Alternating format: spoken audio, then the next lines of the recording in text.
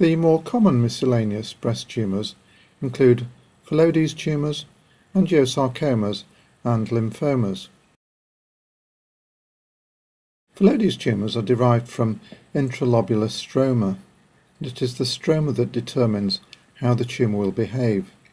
They are similar to fibroadenomas, and they tend to occur around the age of 45.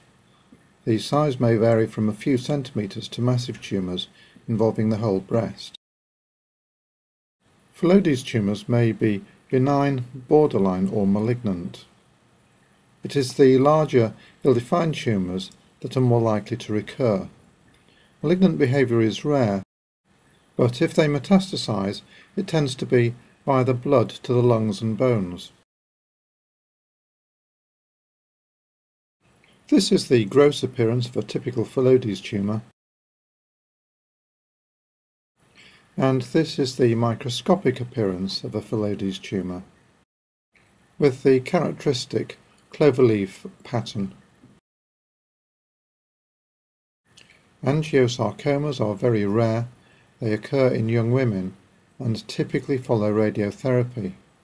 If they metastasise, they spread usually to the lungs, bones, liver and brain.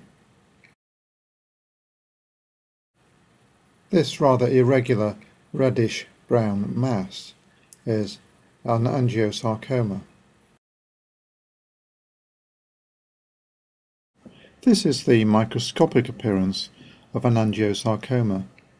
It is composed of vascular channels lined by malignant endothelial cells.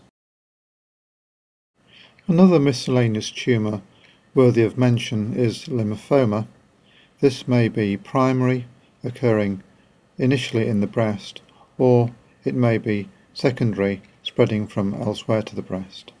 This is an example of a diffuse non-Hodgkin's B-cell lymphoma. This lymphoma is composed of monotonous sheets of large malignant lymphoid cells.